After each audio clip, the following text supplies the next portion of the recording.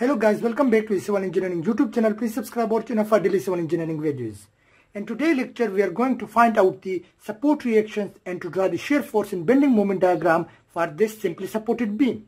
This is a simply supported beam of total length of 10 meter, and there is a load, uniformly distributed load acting at one end of the beam with a magnitude of 2 kN per meter over the distance of 3 meter from the lift in or from the hinge support.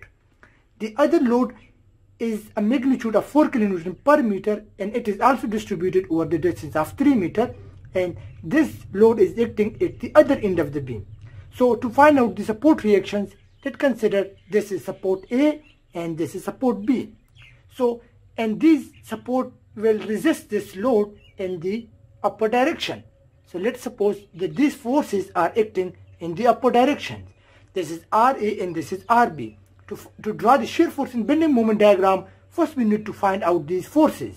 So to find out these forces, we will take help from this equilibrium equation. The summation of moment at any point equal to 0, or the summation of vertical force is equal to 0, or summation of horizontal force is equal to 0.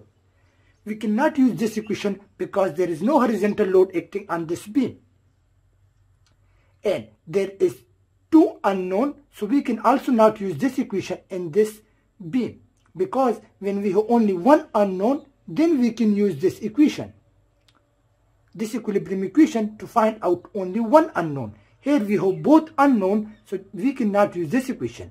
So we can only take help from this equation because we have 2 unknown. So in case of the 2 unknowns, we can use this equation. Now let's suppose that summation of moment at point B equal to 0. So the RA force will create moment about point B. So the clockwise moment that considered is taken as positive, and the anti-clockwise moment is taken as negative. This is just our sign convention. So RA will create moment in this way about point B. So it will create moment in the clockwise direction. About B and the clockwise is positive. So moment is equal to the force into momentum. So moment at point B, so RA is the force multiplied with the momentum. The momentum is the distance from this force up to point B, because we want to find out the moment at point B, about point B. So the distance from this point up to this point is this 10 meter.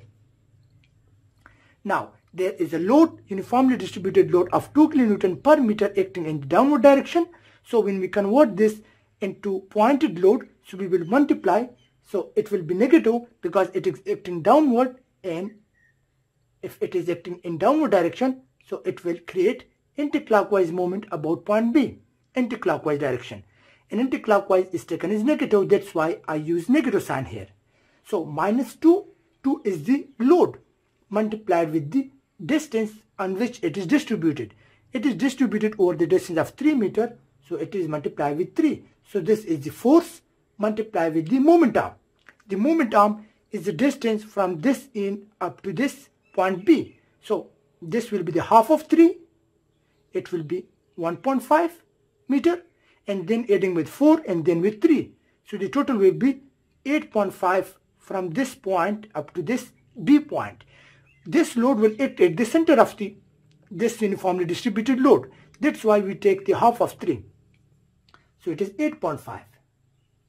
Now this is again uniformly distributed load, and this load will act also at the center of this load.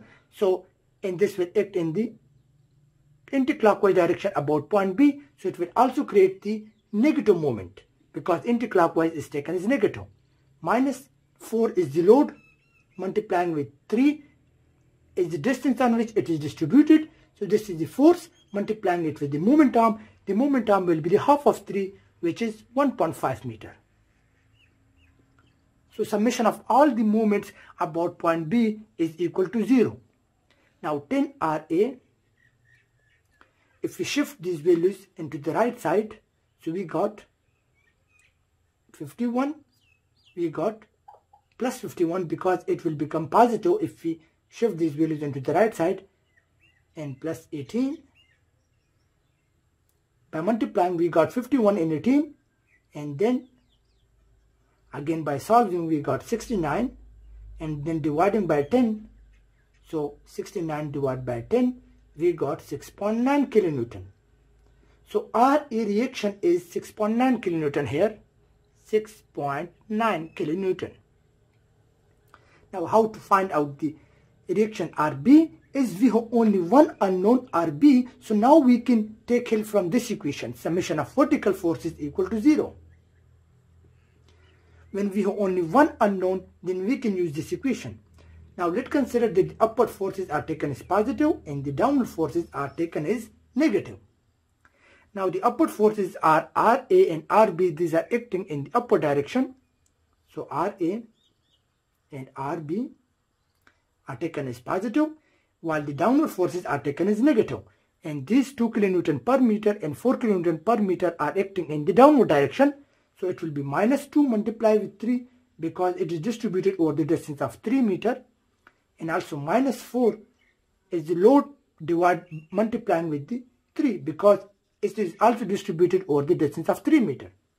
Summation of all the vertical forces is equal to 0. So RA, or we can say RB, is equal to 6 plus 12 minus RB.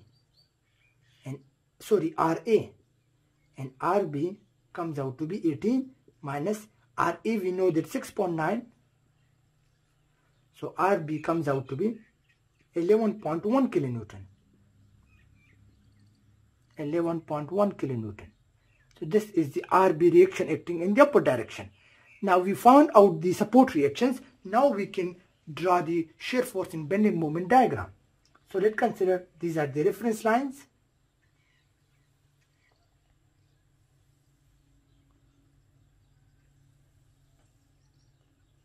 These are the reference line for the shear force in bending moment. This is for the shear force, and let's consider this is for the bending moment. Shear force diagram in the unit of kilonewton, and this is, let's suppose, for the bending moment diagram in the unit of kilonewton meter. Now these are the reference lines, so these will be 0 value because these are the reference lines. So we assume that it is 0 at the base. This is also 0 at the baseline. Now to start with the shear force diagram, we will look into the reaction into the loads coming on the beam. This RA reaction acting in the upward direction is 6.9. So we will move this from 0 up to the 6.9. Up to the 6.9 kilonewton. So this is the shear force value. Now there is a load of 2 kilonewton per meter acting in the downward direction. So now 6.9 is acting in upward direction, so it is positive 6.9. Then there is a load acting in downward direction which is 2 kilonewton per meter, so it will be minus 2 multiplied with 3 because it is distributed over the distance of 3 meter. So by adding these, we got 6.9 minus 2 into 3, 6. So we got plus 0.9. So it means this will bring the shear force in downward direction up to 0.9. This will be 0.9. And it is positive. So that's why I didn't bring this shear force line in the downward direction in the negative. But it is plus. That's why I kept it in the positive direction above the reference line. So this is plus 0.9, and then there is no load acting on this beam, so it will be a straight line. And then there is again distributed load acting in the downward direction. So plus 0.9 was before, and then minus this downward load which is 4 multiplied with the distributed length 3 meter. So by multiplying and adding these, we got minus 11.1. So minus 11.1, so now it means that it will be below the 0 line because it is negative. So here, suppose this is minus 11.1. So I will simply bring this line like in this way. So this is the shear force diagram for this beam. Now to draw the bending moment diagram, I will take help from this shear boxes. This is the shear box 1, this is the second shear box, and this small is the third shear box. You can see here, this is the third shear box and this is the fourth shear box.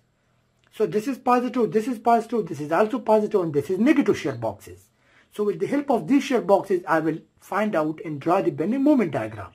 Now, it should be kept in mind that the area of the shear boxes will be the bending moment diagram value. Now, if we look to the shear box, it is acting in the upward, and then it is also this acting in upward, and there is a base there. So it looks like a trapezoid. This shear box looks like a trapezoid. Two vertical lines and two parallel lines and two unparalleled lines. So this is a trapezoid. So this will be the A1 box. I want to find out the area of this box, which is a trapezoid. To find out the area of trapezoid, it is equal to the half into height h1 plus h2 multiplied with the base. So I know that half h1 is 6.9 plus h2 is 0.9 multiplying with base. Base is this distance, which is 3 meter. We know this 3 meter, this 4 meter, and this 3 meter. So this is 3 meter, this is 3 meter, this is 4 meter, and this distance is also 3 meter. So the base is 3 meter. Now by multiplying this value, I got 11.7 area. So the area of this box is 11.7. So this is a positive shear box. It is plus. So I will bring this moment from there up to here, which is 11.7. So this is the bending moment value from this shear box. Now there is another little shear box of rectangle type. If you look to the shape of this shear box, it is a rectangle. So the area A2 will be 0.9 is the height and 4 meter is the base. It is a rectangle, so length into height. So by multiplying this, I got 3.6. It is again positive because it is acting in upward direction. So I will add this 3.6 with the 11.7. 11.7 was before. I will add this with 3.6. So I got 15.3. This is positive. So 15.3 will be acting here. So it will be a linear line, 15.3 kilonewton meter. Now, it should be kept in mind now that this small shear box is acting upward and this other triangle is acting downward. So we know that this box height is 0.9 here, similar as it was here. But we don't know this base value, that what is the base, this x is unknown to us. So we have to find this base. How to find this x? We know that 0.9 is acting in upward direction,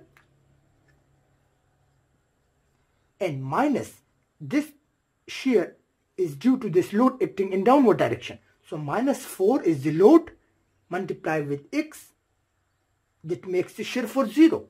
So this is the equation in order to find the x value. 0.9 is the load acting here, and 4 is the load acting in downward direction, and x is the distance where it makes the shear force equal to 0.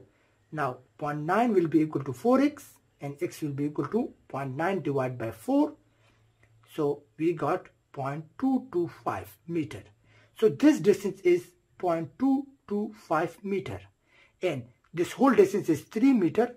So if I subtract 3 from 0.225, I got 2.775. So this distance will become 2.775. So we found out this x for both the values, for both the triangle. Now with the small shear box is a triangle, this is a triangle, so we can find the area of this third box, small box, half into base into height, because it is a triangle. So half base, we know that it is 0.225, multiplying with height was 0.9. So finding out the area of this box, it comes out to be 0.101. It is acting in positive direction because it is upward box, so it is plus 0.101. Now by adding this with 15.3, so 15.3 plus 0.101, we got 15.4 something. So this is the bending moment acting, this is the bending moment value acting at this point here, 15.4. Now we will find the area of this box triangle. So it will be A4 and it will be equal to the half base into height. So base is 2.775. Multiplying with height, height is 11.1. But this box is negative, so it will be minus. So by multiplying all these values, we got minus 15.4. So now minus 15.4 and this is plus 15.4. So by adding this minus 15.4 with plus 15.4, we got 0. So I will bring this simply here like in this way up to 0. So we have 0 bending moment at this at this roller support. So this is the way how to draw the bending moment diagram. You should understand the shear forces, and then from the shear boxes you should find out the area of these shear boxes, and you will add these values if they are in positive direction, or if they are in negative direction then you should subtract from the bending moment previous value. Hope you guys understand, and don't forget to subscribe our channel for daily civil engineering videos. Thank you for watching our video.